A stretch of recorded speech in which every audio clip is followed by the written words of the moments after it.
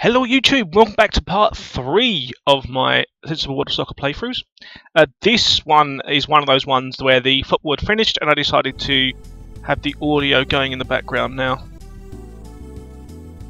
I'm not sure if you can actually hear that or not. It's quite low on my speakers, but I have got them on my internal speakers.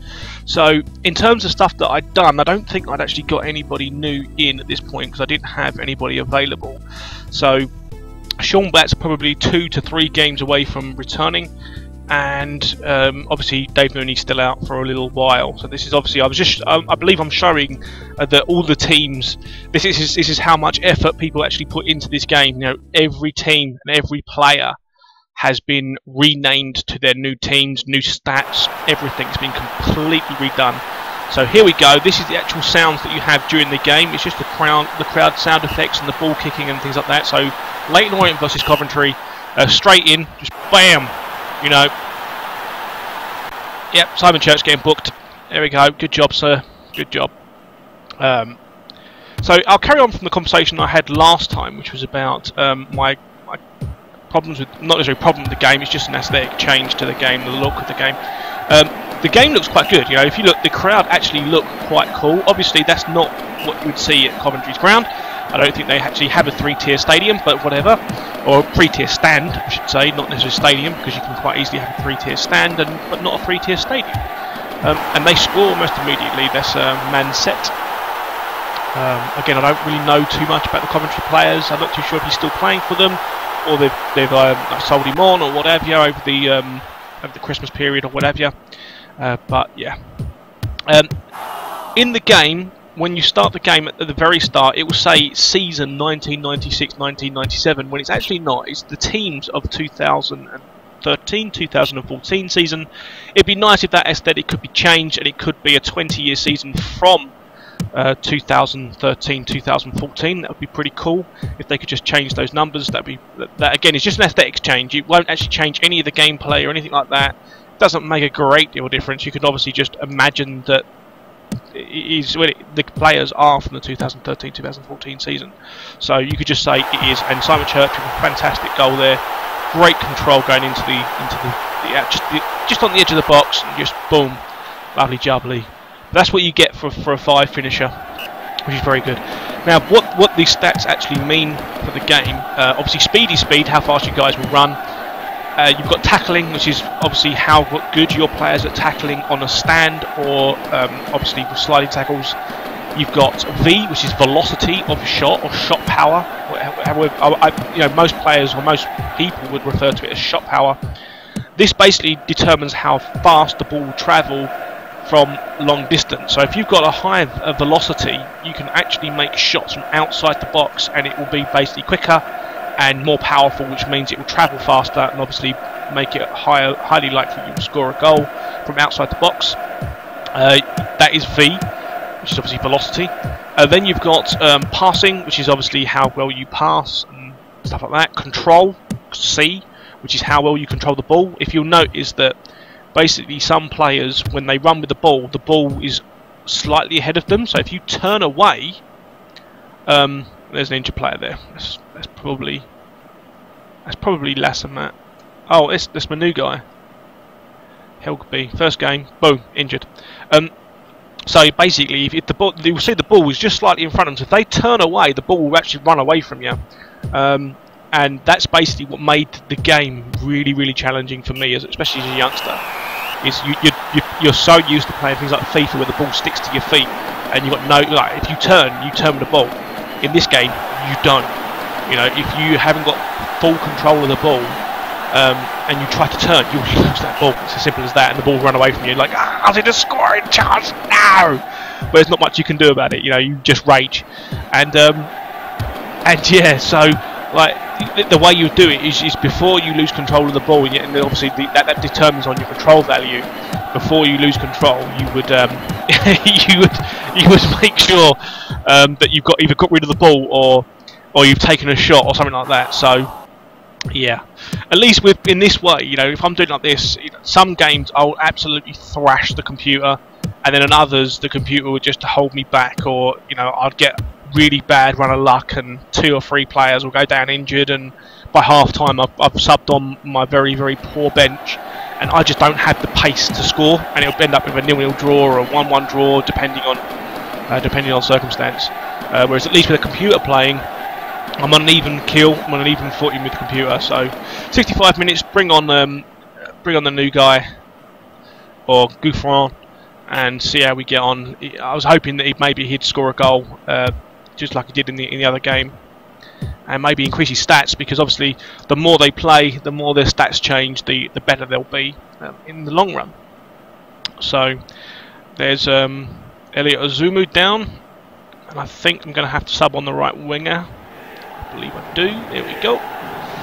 Sub the right winger on. Now definitely best way to play the game is to sub out injured players immediately. If they play for too long, they'll be injured for longer than they should be. The way that that's actually quite a good shot. I'm unlucky. Had a good chance going in that. The way that the injury rolls are kind of determined. It's almost like playing things like Blood Bowl, where you run like an armor value versus you roll an armor value versus your injury table, and if you get like a 1 on the injury table, you're on like a season long injury. That's determined by a black and white cross. So it's a white cross with a black background, which means you're out for the season. At the beginning of every season, all player injuries are reset to standard, and obviously you'll get your value changes, and you'll get things like that. Value changes, stats will increase or decrease depending on different circumstances. And that was a wasted throw on and cross. He tried to cross field pass, and he booted off the pitch. Good job, sir. Excuse me.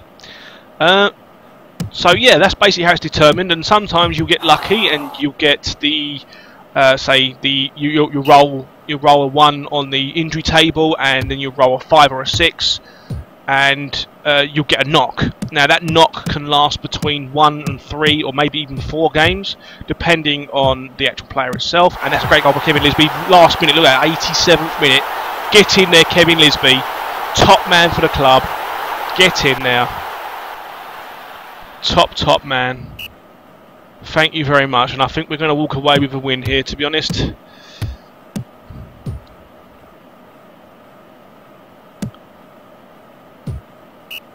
Yes, get in there. So good win, good win.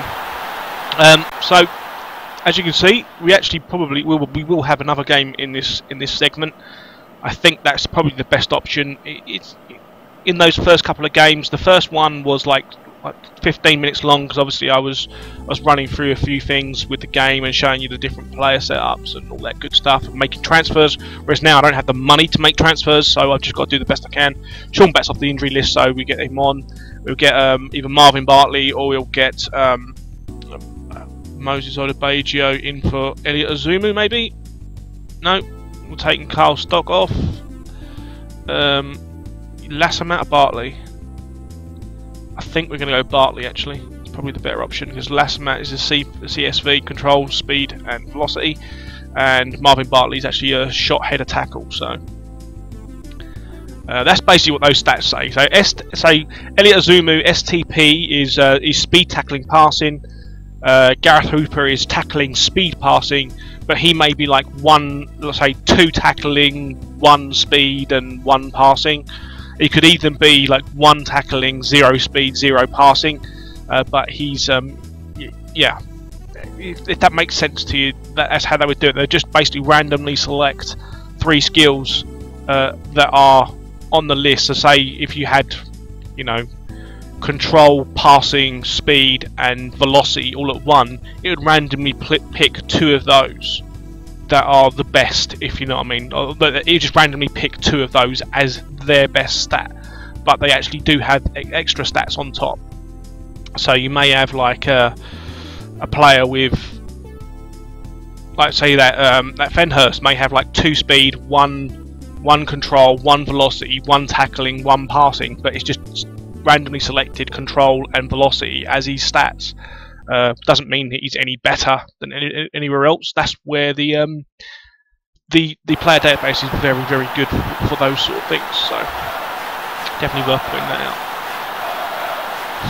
Now, myself personally, as a player and as a lover of football games and things like that, I've played my FIFAs, I've played Pro Evo, I've played Sensible World of Soccer, I've played many different football games. Now, I do love the 3D football games like the FIFAs and the Pro Evos, but I find them they get very boring very quickly. There's certain players that are so overpowered on the game that if you could play against a team that has said player in it, you're usually going to get absolutely roasted because they're just too good.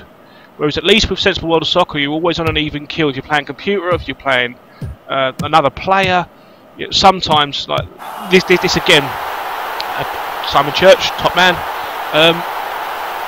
With the new pack that you get with the Sensible World of Soccer, the Mega Pack, you actually get the ability to play the game online against other players. Now, in terms of lag and problems and issues like that, there are some, but sometimes that can be overlooked because look how quickly the game plays. It plays so quickly. The ball is moving around faster than you can probably react to it.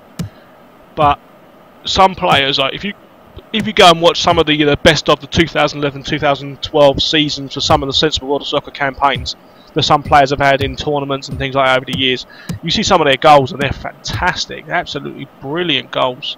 Especially for this game. Like once you start playing this game and you find out how hard the controls really are, you can then understand just how good some of these players can be. That's why I say I'm an average player at best.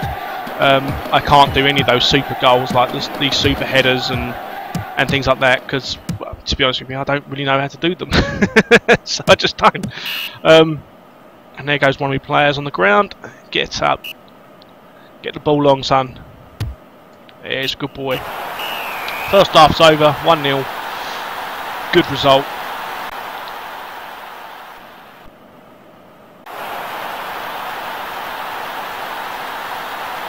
I don't think there's any injuries. So you can actually play this online, and I believe there are league matches online. Injured midfielder there. It's probably going to be I said Dean Cox, I think is the injured party member right there. Yep, there we go, Dean Cox. So I'm probably going to sub him off. I would have said I'd have subbed him off for someone like Moses Odebajo or someone like that. That's probably the option that I would have taken, especially with Sean Batts now on the pitch. And I'm quite surprised really, because Moses was very good at the end of last season. He's been very good this season, but statistically they rate him quite poorly really. He's a very quick midfielder, but yet they gave him something silly like 3 for speed or 2 for speed, and control is like 5 or 4 or something like that. It was really poor stats. But I can kind of understand. At the beginning of the season he was kind of unknown, but he wasn't unknown enough to not know how good his speed is, because he's a very quick player. He's not slow whatsoever. So sometimes I look at the stats and I think, what? Why is he this? Why is he that? One thing they did on the game as well is they put Roman. How can I forget his name? He's a fantastic player. Roman.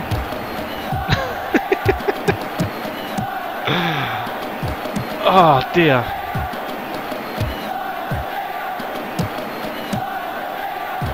I'll see his name pop up in a second and I'll remember it. It's Bartley. Is he actually on? Because I've got Helgen on.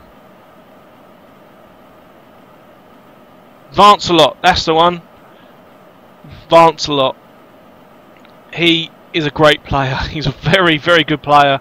Very good buy for the club when we picked him up on a free, and very pleased we've got him, to be honest, because he's a very good player.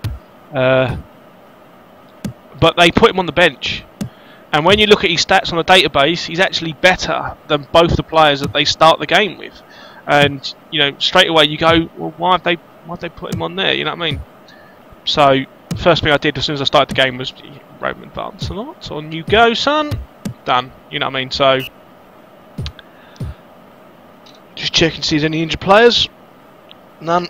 It's definitely worth checking every time the ball goes off the pitch if there's any injured players, because you want to get them off as soon as possible. So I couldn't highly recommend that enough. That you want to get people checked every time. Pretty much. Here I know no one's gone down because there's been no tackles. It literally just went off from the goal kick, pretty much. So, but you'll know normally when there's someone injured because they'll be rolling on the floor holding the leg, and depending on what happens. Oh, my mouse is sitting there on the screen and everything. That is probably a really silly idea. I shouldn't have done that. I should have the mouse off to one side. But so we've got Simon Church 1-0 to the O's, and there's the statistics if you wanted to see them. Went to the end of the video. Orient top of the league, 4 in 4. Showing the club's balance. You know, I've just burnt out all my gold, all my money. And that's pretty much it. So that's game 3 and 4. Part number 3 of Sensible World of Soccer playthrough with Leyton Orient. And yes, so thank you very much for watching. As always, I'll see you next time.